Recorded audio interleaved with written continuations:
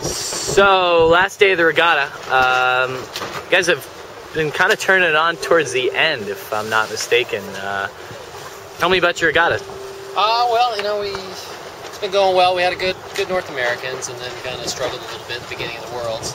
But the last few days it's been a little bit lighter breeze, which is a little more like where we're from.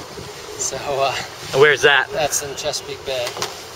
So we get those are kind of more our conditions, but we came out here to learn to get better in the breeze, and I think we're getting there. We need a few more days, and we'd have a good one.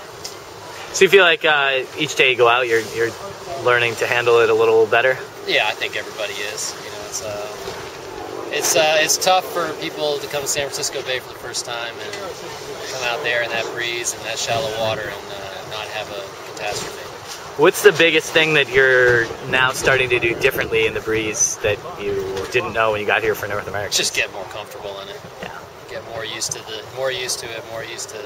getting around the course and keeping it safe. Is it more about how you drive, or is it boat setup?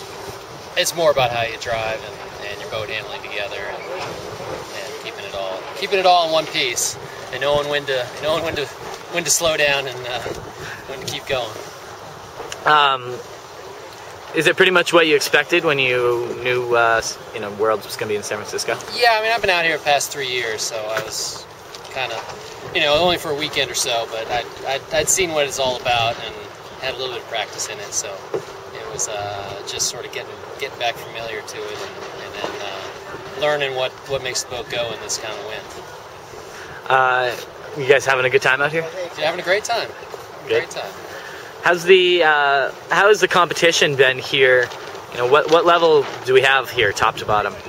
Well, the Worlds is always the top guys in the class come, and that's the same with here as with all the events. And here it's been with the breeze, it's really put a premium on those top guys, because they can really let their boat handling and speed shine. Some of the other guys in the middle of the fleet, they're really solid sailors, and you take some of this wind off, and a lot of those guys would be well up there and posting some strong finishes and really mixing it up.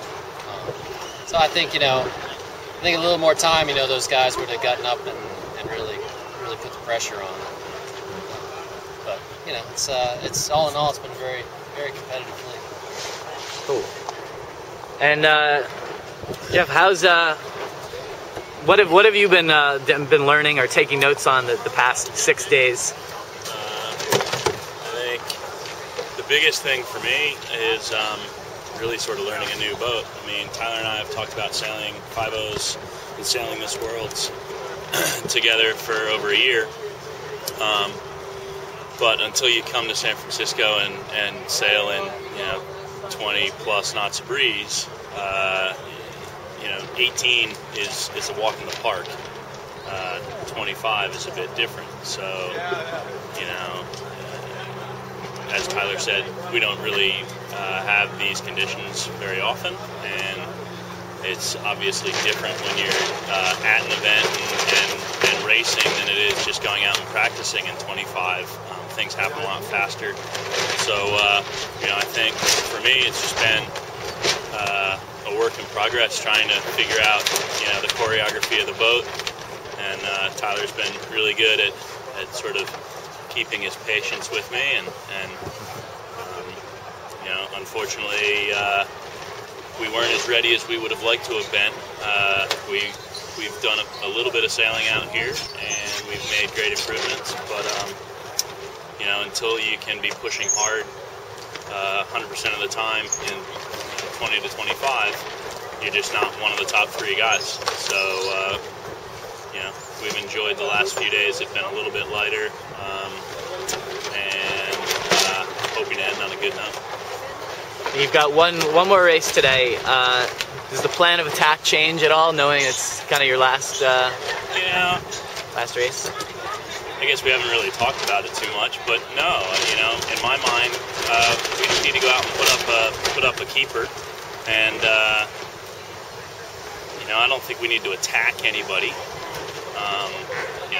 The difference, chasing and attacking somebody for 8th place at the Worlds is probably not what you need to do. We just need to go out and sail our own solid race and let the chips fall where they may. Cool. Well, good luck to you guys. It's been a Thank you very pleasure, much. and it's been a fun regatta. Thanks a lot.